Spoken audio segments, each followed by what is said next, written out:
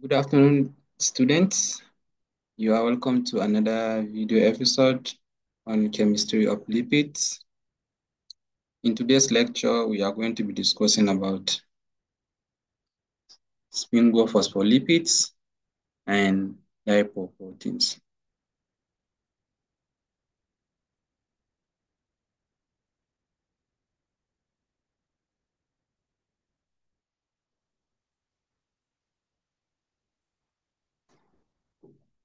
So, what are sphingospholipids?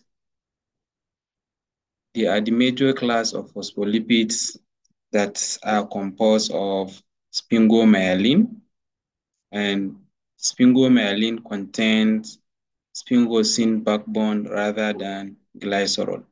So are the second major class of phospholipids that is composed of what? Sphingomyelin, and the backbone is not glycerol, it is sphingosine, and we have seen the structure of sphingosine.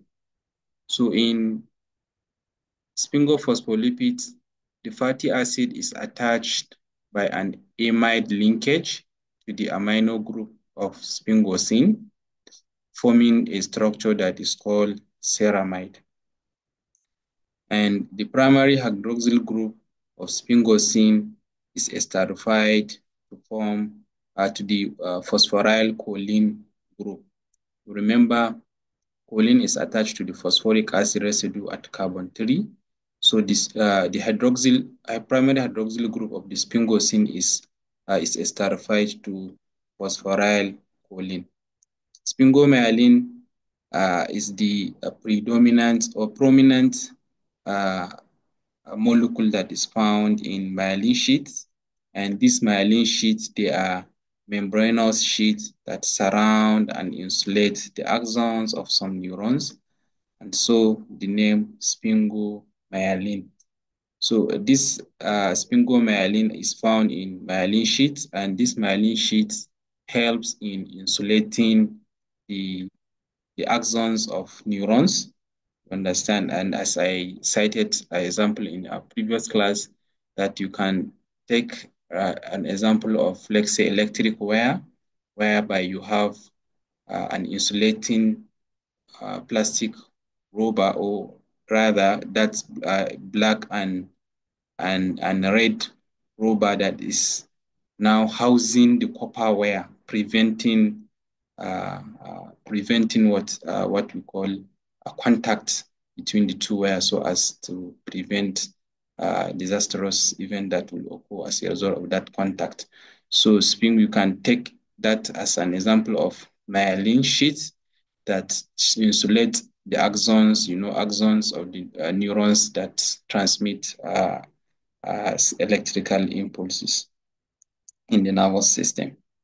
So structurally, if you look at the structure of sphingomyelin, you have the sphingosine backbone, and when you have a fatty acid that is attached to the sphingosine backbone, you form a structure that is called ceramide. So in ceramide you have sphingosine and fatty acid attached. Then for generally the sphingomyelin, you can see it consists of ceramide, phosphoric acid residue, and choline. Okay, or you can say it consists of sphingosine, fatty acid, phosphoric acid, and choline. So, and that's example of sphingospholipids. So for the next example of the lipids, membrane lipids that we are discussing, we have what we call glycolipids. And these glycolipids, they are widely distributed in every tissue of the body, particularly in the nervous tissue, such as the brain. And they are the major glycolipids that are found in the animal tissues.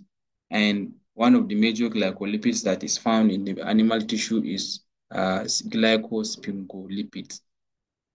They contain ceramide, and this ceramide is fatty acid that is attached to sphingosine and one or more sugars. Example, we have galactosyl ceramide, which is a major glycosphingophospholipids of brain and other nervous tissues. Is found in relatively low amounts in other tissues. It contains a number of characteristics, 24 carbon fatty acid. For example, we have cerebronic acid. Cerebronic acid is a 24 carbon fatty acid that is found in the glycosphingolipids, especially lactosyl ceramide. So structurally, this is the structure of galactosyl ceramide, and we can see that it has a sphingosine backbone, and attached to the sphingosine is a fatty acid, which is 24 carbon fatty acid, which is a cerebronic acid, to form the ceramide group, and you have galactose attached. So for galactosyl ceramide, you have galactose, cerebronic acid, fatty acid, example, cerebronic acid, and you have what? Sphingosine. So galactosyl ceramide can be converted to another molecule that is called sulfatide, and sulfatide is sulfur-galactosyl ceramide. Look at carbon 3 of the galactose. You can have a substituent group, sulfuric acid substituent group here attached to form the sulfur-galactosyl ceramide or the sulfatide. This is an example of phospholipids. So glucosyl ceramide is the predominant simple glycosphingolipid of extraneural tissues, and it also occurs in the brain in small amounts. So for phospholipids, they are lipid material containing sulfur, and you can call them sulfolipids. So lipid material that contain sulfur are called sulfolipids. So a cerebroside sulfuric acid is presently found in brain, and its structure contains sphingosine, cerebronic acid, galactose, and a sulfate group on the galactose. So when you have a sphingosine, cerebronic acid, and galactose with a sulfate group attached to the galactose, they are called sulfolipids, and they are the most abundant sulfolipids that are found in the white matter of the brain. So another class of lipids are what we call gangliosides. Gangliosides are complex glycosphingolipids that are derived from glucosyl ceramide. They contain, in addition, one or more molecules of sialic acid. So for gangliosides, they are present in nervous tissues in high concentration, and they appear to have receptor and other functions. So they function as a receptor molecules, allowing some molecules to be attached to the cell membrane for either communication or transportation. So the simplest ganglioside that is found in tissue is GM3. We have others, GM2, GM1, and GM3 contains ceramide molecule and one molecule of glucose and one molecule of galactose and one molecule of N-acetyl uramic acid. N-acetyl uramic acid is sometimes abbreviated as NANA, N-A-N-A, or NEUAC, NEUAC. So in the shorthand nomenclature used, we have GM3, right? So G means ganglioside and M represent monocellular-containing species, and the subscript 3 is a number assigned on the basis of the chromatographic migration of that particular ganglioside. You know, we have GM1, GM2, and GM3 as an example. So, and GM1 is a more complex ganglioside that is derived from GM3, is of considerable biological interest. It is known to be the receptor in the human intestine for cholera toxin. You remember their general function, they serve as receptor molecules. And these receptor molecules are found on the surface of the cell membrane and for either communication or allowing transportation of some materials out, into the cell.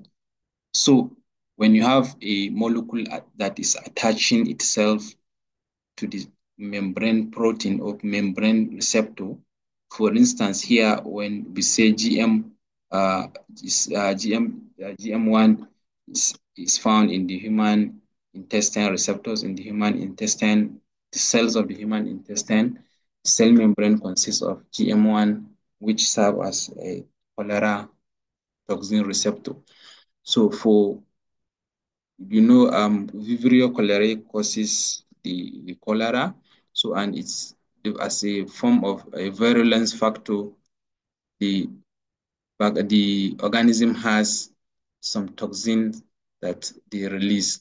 So this toxin now come and bind to the membrane via this GM1. So because this GM1 is serving as the receptor for that particular toxin.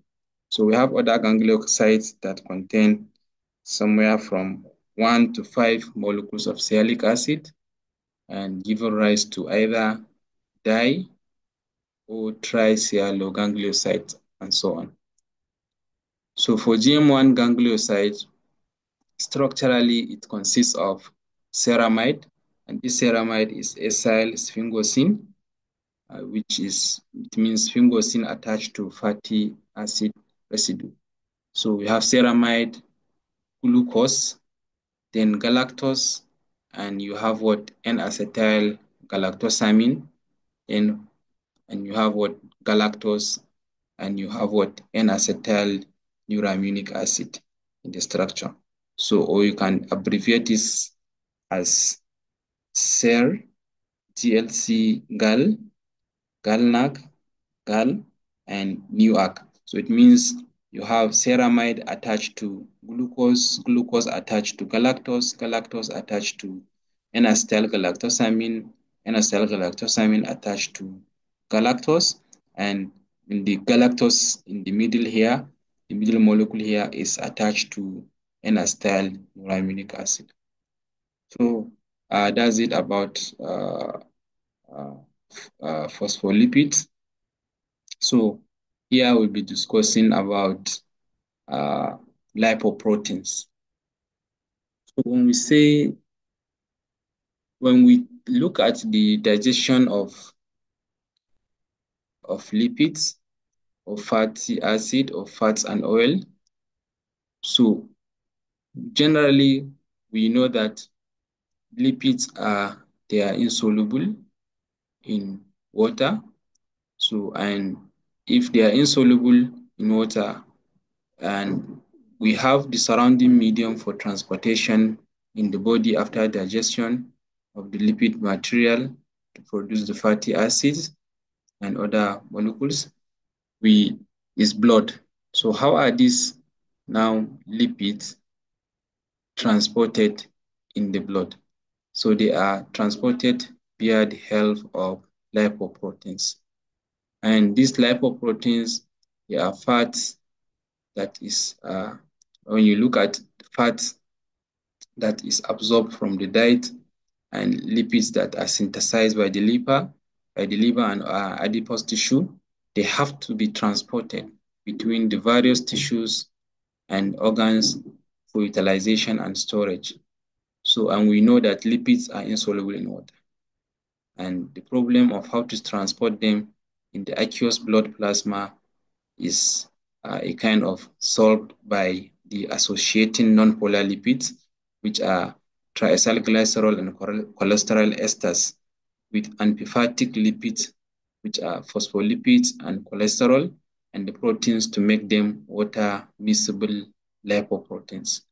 So lipoproteins are complex molecules that have a non-polar lipid core consisting mainly of triacylglycerol and cholesterol uh, esters. So the difference, okay, and cholesterol esters, which are surrounded by a surface of layer of amphipathic phospholipid, cholesterol molecules, and lipoproteins.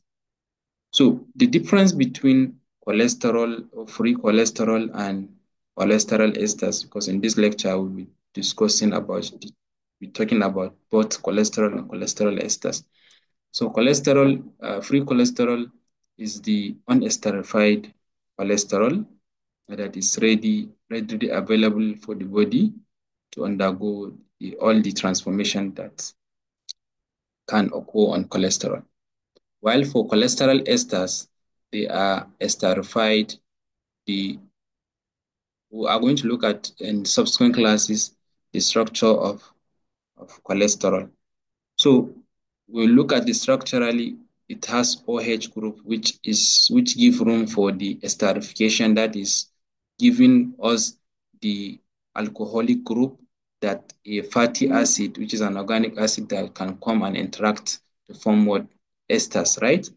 Reaction between organic acid and alcohol to form ethyl ethanoids, or to form alkyl alkanoids rather, which are esters. So for cholesterol ester, the OH is already engaged, and you have it in form of fatty acid attached to it or other molecules that is now ready for storage. Okay, it's ready for storage in the body. So now for cholesterol, they are all oriented so that the polar head groups face outwards to the aqueous medium, as in the case of what, the cell membrane.